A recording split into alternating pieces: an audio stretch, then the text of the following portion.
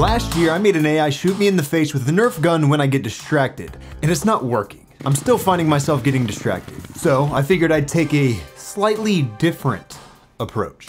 Instead of punishing myself for getting distracted, how about I redirect that towards the distractions themselves? That's it. I'll repurpose the Nerf gun from aiming at me to aiming at the door. Anyone tries to come in and distract me, well, let's just say that'll act as a bit of a deterrent. But we're not stopping there. As software engineers, we have to not only adjust the previous version, but improve on it. How much time do you think you spend picking up that cup of coffee in the morning for every single sip? 1 Mississippi, 2 Mississippi, 3 Mississippi, 4 Mississippi. That's 4 seconds wasted on every sip. A sip is about 1 ounce of coffee, 8 ounces per cup. But we're developers, remember? So multiply that by at least 4 cups and that equates to 32 sips. Multiply that by 4 seconds per sip and you're looking at over 2 minutes of wasted time. I've come up with a contraption to get that time back. The coffee dispenser. Every 5 minutes, a water gun filled with coffee will trigger and dispense exactly 1 ounce of coffee right into my mouth. Pause. Well, that broke. And all of this will utilize a subset of artificial intelligence known as object detection. Each rig has a camera. The one on the Nerf gun will perform object detection to ensure the intruder's human, as to exclude my dog, and real-time face tracking to track them for aiming purposes. The camera on the water gun, or coffee dispenser, whatever I called it, is to aim to ensure that the coffee actually goes in my mouth, or at least close to it. All controlled by various Arduino rigs equipped with servo motors. And the software library we're using for object detection is TensorFlow. TensorFlow is a framework for training and running AIs and AI models. It's popular at the university level, and it's one of the many top STEM apps and frameworks accelerated by GeForce RTX laptops, which of course we'll be using. It's an NVIDIA GeForce RTX 40 series laptop. Because after all, in order to have STEM projects like this work properly, we need to utilize the acceleration power of a GPU. And the NVIDIA GeForce RTX 40 series laptop GPUs definitely satisfy that requirement, considering the fact that this baby has a 4070 laptop GPU in it. The entire lineup is full of perfect all-around laptops for professionals and particularly students who can utilize the GPU power in projects like this, detailed mathematical simulations, or building advanced artificial intelligence models, gaming or making video games, or any creative endeavors like 3D modeling or editing a YouTube video like this. With GeForce RTX, you'll be prepared for lower level and upper level coursework, you'll be able to get your work done faster, and you won't have to battle it out for time on school servers or workstations. Learn more about NVIDIA GeForce RTX 40 series laptops, their lineup, and what it can do for you at the link in the description. For now, we're gonna go back in time and build these 2 projects right here using this, which is the MSI Stealth 14 Studio, to see what these laptops can do for me. Thank you to NVIDIA GeForce RTX 40 series laptops in particular for sponsoring this video and allowing me to make fun projects like this. All right, so the Nerf gun and the coffee dispenser will be fairly similar to each other, although this has a pan tilt rig, so X and Y and Z for the trigger pull, not Z axis. And then over here, we're only working on the, what's this one? The X axis. We're only doing that there because this can get a little bit tricky if you're working with fluids. So we're just gonna focus on the X axis. And obviously it's very similar to the previous project. However, I don't remember how to build the previous project. And that's a little bit ironic considering the title of one of my last few videos. So we're gonna have to go back into some of those resources I used as well as referencing that video to see if I can get it done this time.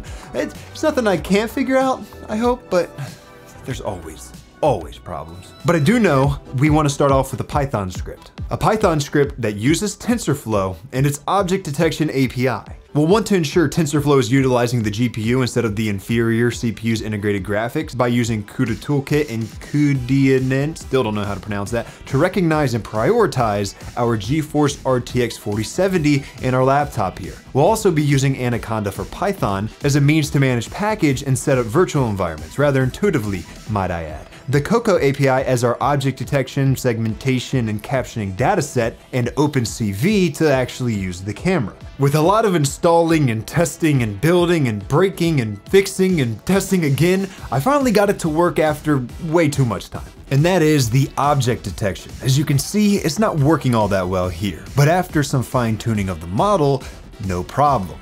But this is on the laptop's built-in camera. I then switched it over to the Nerf gun's webcam in this video capture setting right here. the webcam is 0, and this webcam is 1. Now that that is working, we need it to trigger a Python script upon confirming that it is a human walking into the room. So we'll be utilizing the same webcam to use face tracking to aim and then fire. This is partially that script. Partially because, as you can see here, we're working with the Arduino, and this is that code. We've uploaded it through this cable here into this Arduino here, which is also powering the Arduino. Running that power from it to the breadboard here, running through the breadboard to each one of the servos. These two for the X and Y axis, and then this one up here to pull the trigger. The Python code we just wrote in our notebook takes in data from the webcam and sends coordinates to the Arduino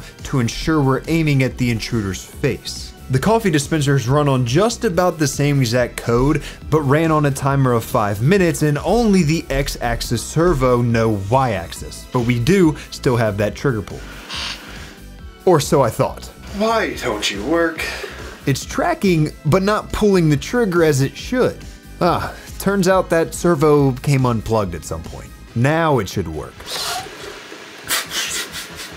And of course, another problem, small problem, let's adjust the aim a little bit.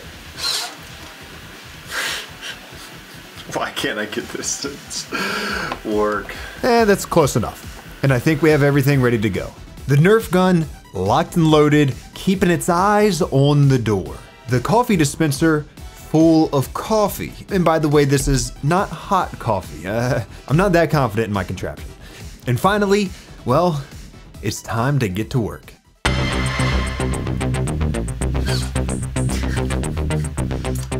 Good coffee.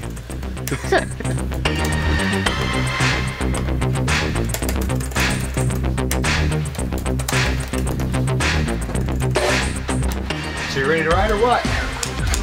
Hey, whoa!